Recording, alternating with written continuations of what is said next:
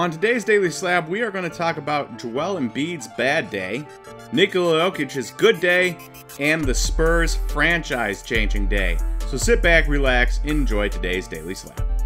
Welcome everyone to the Daily Slab. I am Nate, and our trender for today is Joel Embiid. So before Sunday's game, 7 of the last 8 MVP winners had failed to make it to a championship game, or to win a championship. After Sunday's Celtics-Sixers game, that number rose 8 of 8 after Embiid lost. And while that's unfortunate, and there have been guys that won championships after said MVPs. Giannis won a championship after he won a couple MVPs.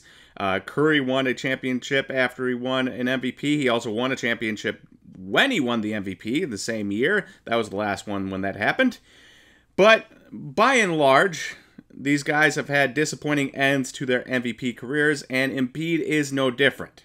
So he shot 5 for 18 from the field for only 15 points and a minus 28 plus minus on the game. That's not good. When he was on the floor, his team was outscored by 28 points. If that sounds bad, it is. If his 15 points sounds low, it is. In fact, that was his third 15-point or less game this playoffs. You have a guess at how many he had in the regular season? It was just 2. 2 games, one of them which he did not play the full game. He would have probably surpassed that number if he had played a full game. I think he played like 20 minutes when he usually plays 33, 36. So really, he had one game in the regular season where he scored 15 points or less, and yet he did it 3 times in the playoffs, one time being in the biggest game of his season when they needed to win to move on or lose and go home. He played terribly. Terribly.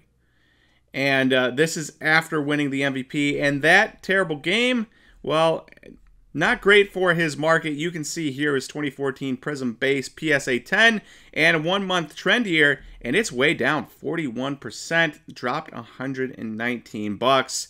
And that's after winning the MVP. But again, MVPs are nice, but it's all about championships. And if you're not getting there, people, they're just not going to care very much about MVPs, which is why a championship for Nikola Jokić this year is important. All right, moving on to who's hot, who's not, and moving on to Nikola Jokić. We tied him into the last section. We're bringing up him today. And who's hot, who's not, and it is who's hot because Nikola Jokić had one of the best playoff games you will ever see. Scored 34 points the other night against the Lakers, added in 21 rebounds, added in 14 assists, shot 12 for 17 from the field, 3 for 3 from 3, perfect from free throw, I believe. He was incredible. Incredible. Dominant. And the reason I bring this up is because you can see this little thing from StatMuse here. Here are all of the 30-point, 20-rebound, and 10-plus assist games in the history of the NBA for the playoffs. The entire history of the NBA. Players that have 30-plus points, 20-plus rebounds, and 10-plus assists in a playoff game. It is Kareem on 4/13/1970, Bucks against the Knicks, 38 points, 23 rebounds, 11 assists. Then you've got Wilt on March 22nd, 1967. 76ers against the Cincinnati Royals, who don't exist anymore. And you have 37 points, 27 rebounds, and 11 assists. And then you have Nikola Jokić on June 11th, 2021, Nuggets versus the Suns. 32 points, 20 rebounds, 10 assists, and then, of course, Jokić did it again tonight. So, in the history of the NBA, there have been 4 games where there have been 30 points, 20 rebounds, 10 assists, triple-doubles in a playoff game. Wilt did one, Kareem did another, 2 of the best big men in the history of the NBA, if not the 2 best big men in the history of the NBA, and now Nikola Jokić has done it twice. That is amazing. Amazing. The last ones to have done it before Jokić was in 1970. 51 years later, he did it. And then 2 years after he did it for the first time in 51 years, he did it again. He really is in a class of his own right now. It's impressive to watch for a guy that's not overly athletic and doesn't look like he'd be that dominant, and yet he is absolutely dominant. And we're really watching, you know, you think to yourself, oh man, it would have been fun to watch Wilt. It would have been fun to watch Kareem.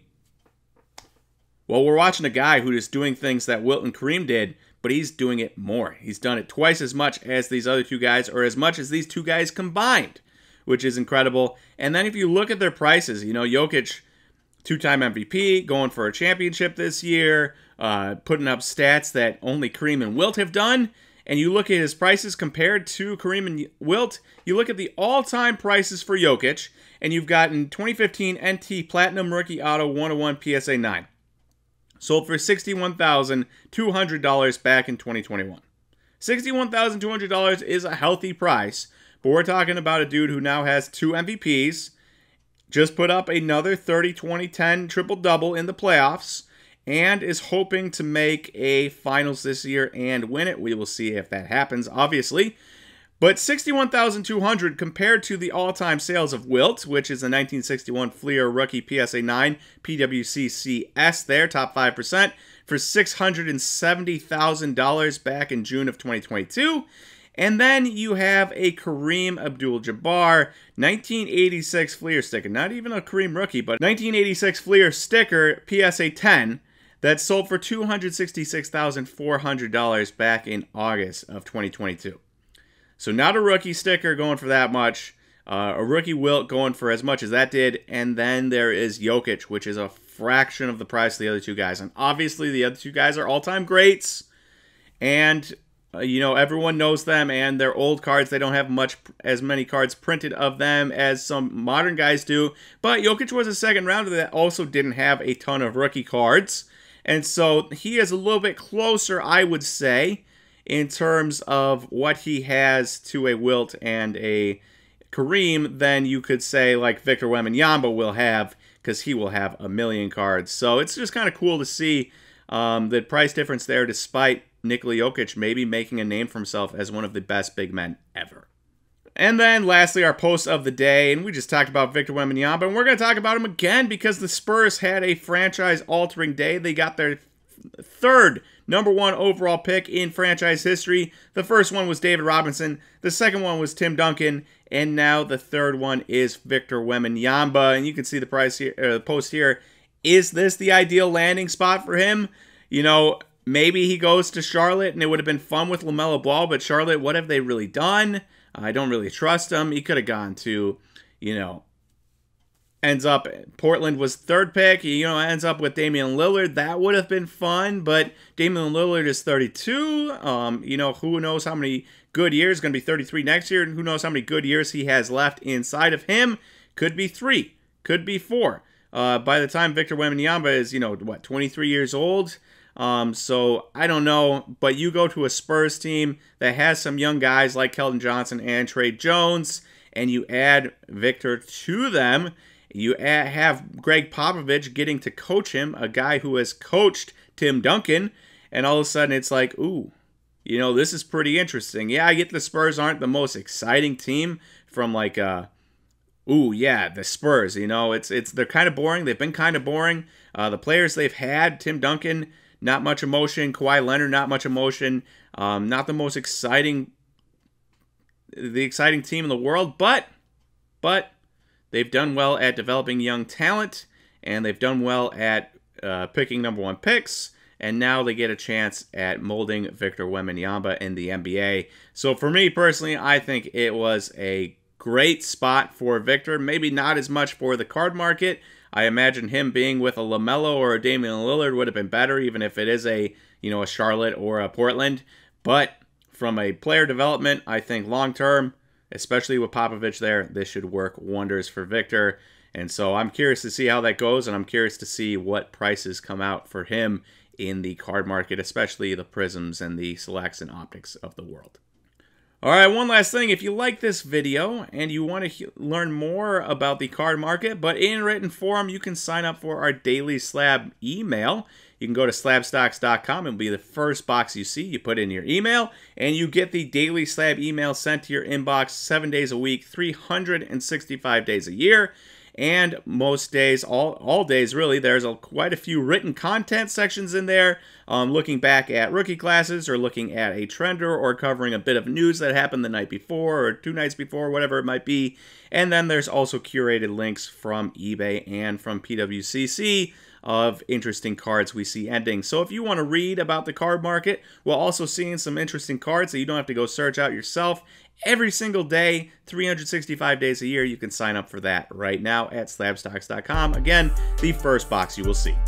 All right, thank you everyone for watching today's Daily Slab. If you enjoyed this video, please click that like button, and I will talk to you tomorrow for the next Daily Slab. See you everyone.